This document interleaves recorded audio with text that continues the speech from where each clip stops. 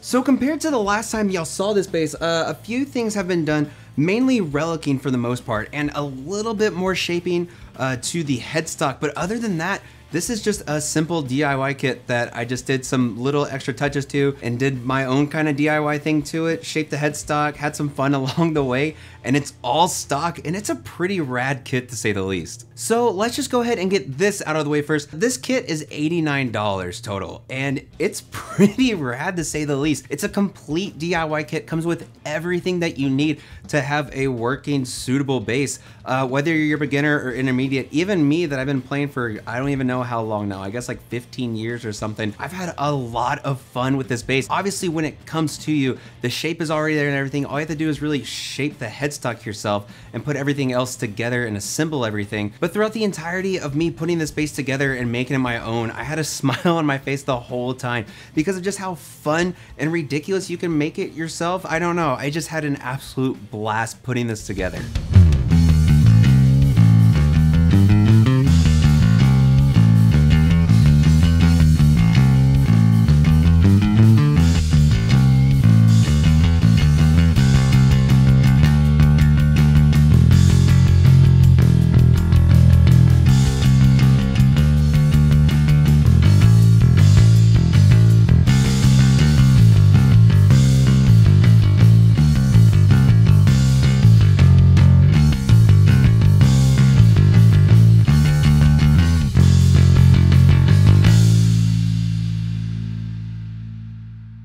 And now for the bass itself, starting with the body. Obviously, it's a very familiar looking body, and it's made of Rengas, which is an affordable but still solid wood that it's pretty rad to me. The fact, again, that you can get this entire kit for $89.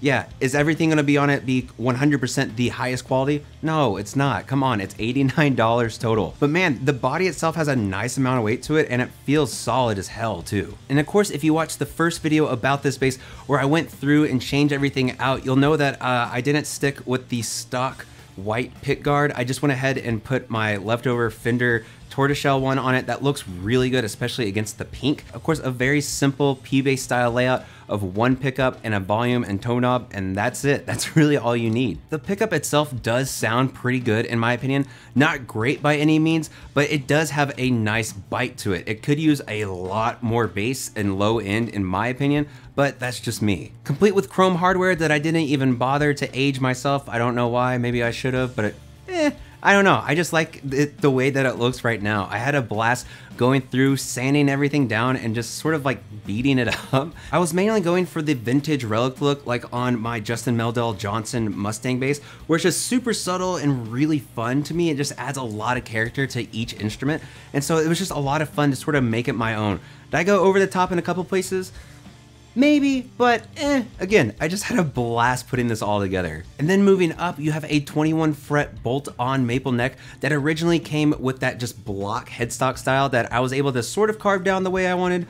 It's not perfect, but I'm still really satisfied by the actual look of it overall. You have an amaranth fretboard, which is basically a rosewood alternative, and it feels pretty good. It's pretty dry in my opinion, so before you string this up, definitely go ahead and oil that fretboard down. And then we just have regular die-cast chrome tuners that don't do the best. Really, the hardware itself you could replace completely and you'd still have a fantastic bass. I think really the highlights of this kit itself is the body and the neck, just because you can shape the neck however you want, and on top of that too, it's still pretty damn good quality to say overall, especially for an $89 DIY kit bass.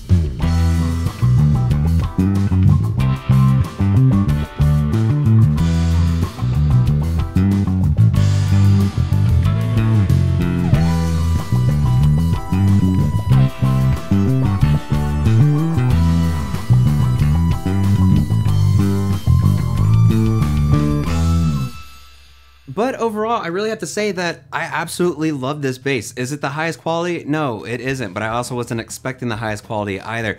It's just a super fun project to put together and really make my own too. And now, of course, I have a pink bass, so I couldn't be happier right now. But of course, let me know what you guys think about these range of DIY basses from Harley Benton. I'll go ahead and link a couple down in the description and the comments below, just so you guys can take a look and maybe get some inspiration for yourselves. Let me know what you guys think about all of these basses, and of course, I would say let me know what you think about mine, but I think it's perfect, but at the same time, I know it is absolutely nowhere near perfect, which is completely fine. The overall experience with this bass has just been an absolute blast. But thank y'all so much for watching, as always, for watching, liking, subscribing, sharing, follow me on social media, all that crazy stuff. Thank y'all so much. And of course, a humongous thank you to my Patreon supporters as well. If you want to be like one of these beautiful people right here and help support the channel every single month, then go ahead and head on over to my Patreon page. But y'all, again, thank you so much for watching as always. And of course, no matter where in the world you are, stay safe, practice that bass, try out a DIY kit. They are a lot of fun. Just make it your own and go crazy with it. And I'll see y'all next time.